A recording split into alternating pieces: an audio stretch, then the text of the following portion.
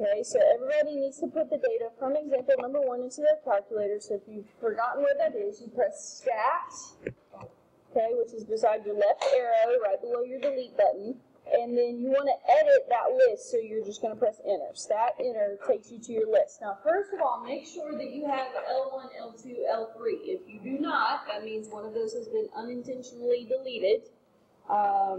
And if you ever need to get that back, if you press stat and number 5 is set up editor, okay, you press enter, and then it will fix that. Okay, if you were missing one of your lists, then you could do that. All right, so years, time is almost always going to be your X, or what goes in list 1. So we've got 0 through 8, they're in list 1, and then we have these numbers, 1.418, 1.4, 1.6, 1.6.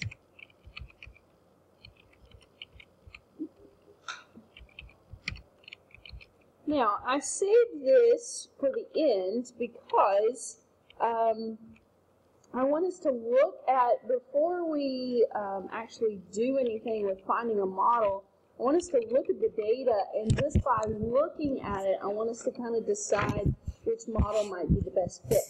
So what we need to do is we need to, there are a couple of different ways to turn your stat plot on.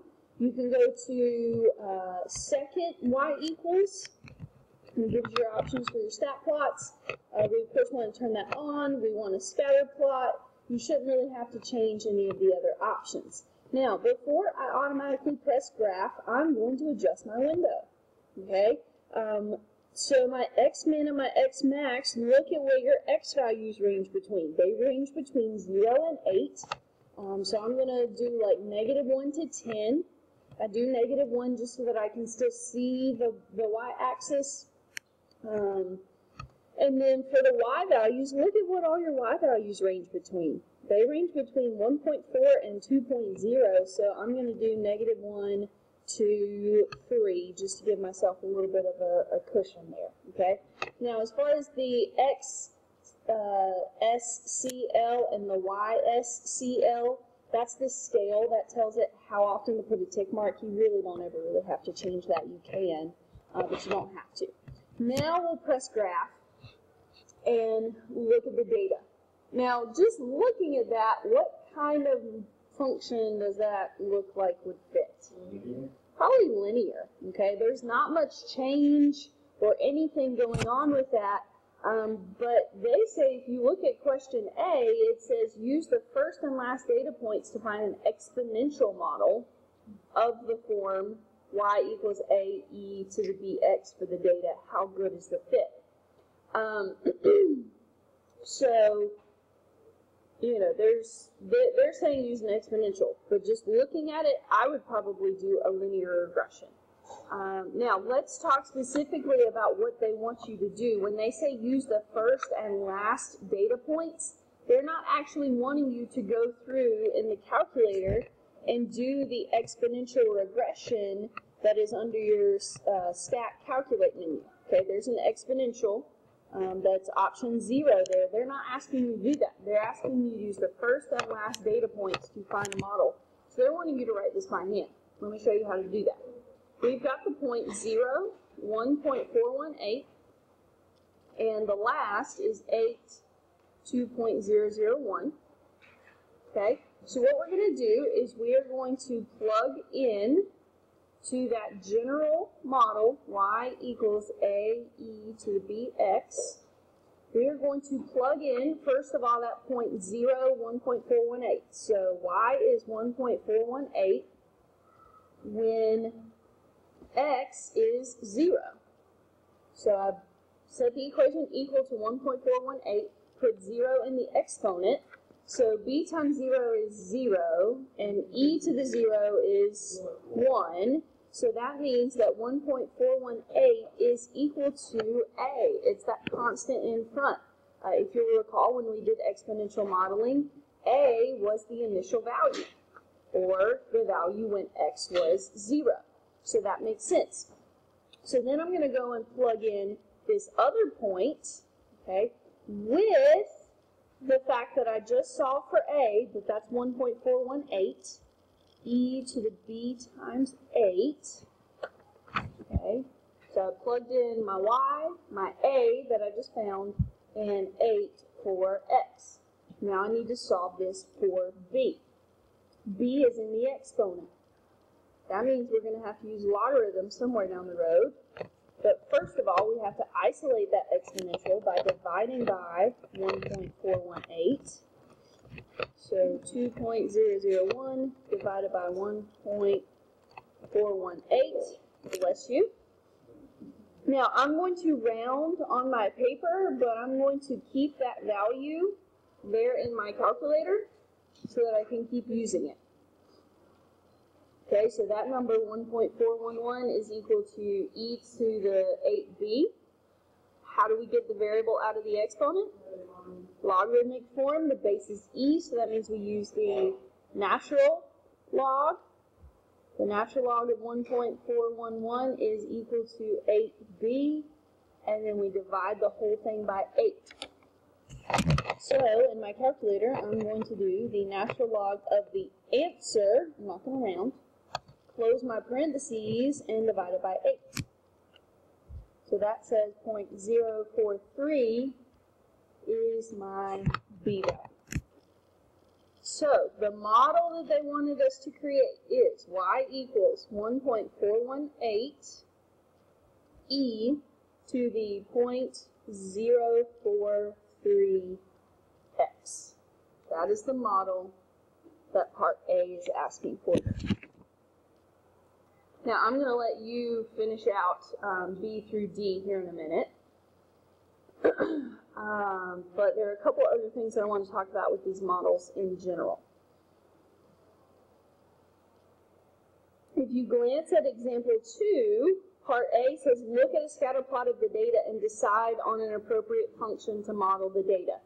So let me just go over really quickly some general shapes that we need to be familiar with. I think everybody knows that a linear function is a line, okay, or it could be a negative line. Okay, just wanted to make sure though. Quadratic, you're going to use a quadratic model anytime your data makes some kind of a U shape or a rainbow kind of shape. That's going to be a quadratic model. Again, you should know these things already. I'm just kind of reminding you. Cubic doesn't come up very often, but if your function or if your data kind of changes directions more than once, that's going to be like a cubic, or it could be a quartic. Let me look at my list real quick of your options. Okay, we got linear regression, quadratic, cubic, quartic, natural log. Okay, remember what? Whoops. A log. Yeah, it usually goes below the x-axis. Now, it doesn't necessarily have to in order to use it, but it's anytime your data increases pretty quickly at the beginning and then starts to slow down. That's going to be your logarithmic. Then the next one is EXP, that's exponential. Exponential growth starts slowly and then kind of takes off. Okay, that's when you're going to use an exponential.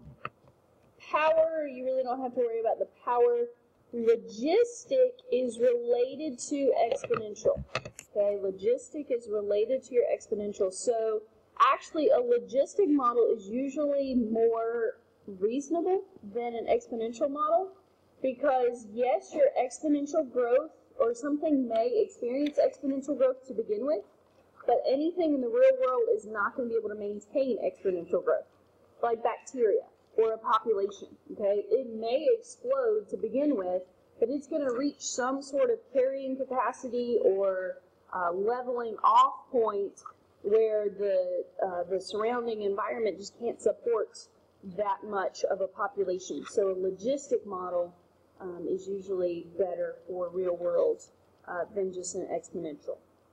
Okay? And then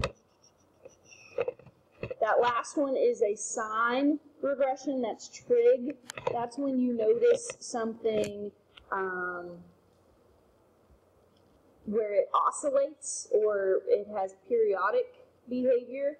Okay, so where it's repeating a pattern, that's going to be where you may use the sine or trig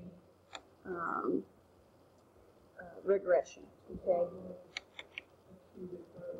Right, a cubic is going to have kind of the ends go off in other directions, but a sine regression means that it's repeating over and over and over again. You kind of have a repeating pattern.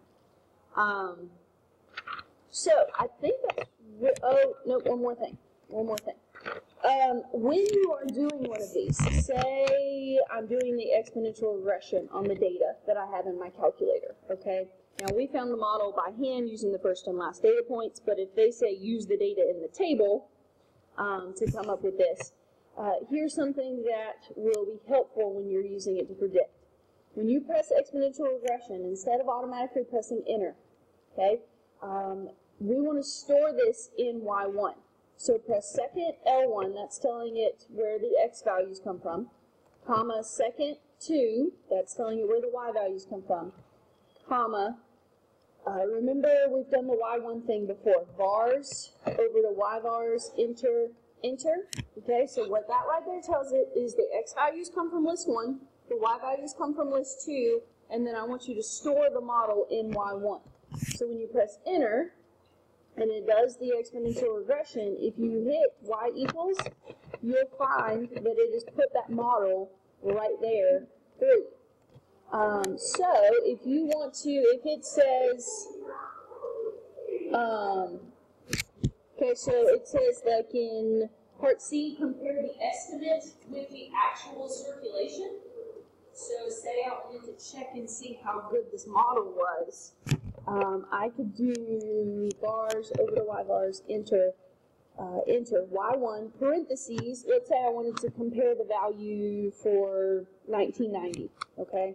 So that would be year 5, but 5 in parentheses, it's not going to multiply 101 by 5, it's going to plug 5 into Y1, and so the model says that at year 5, that's what the circulation should be.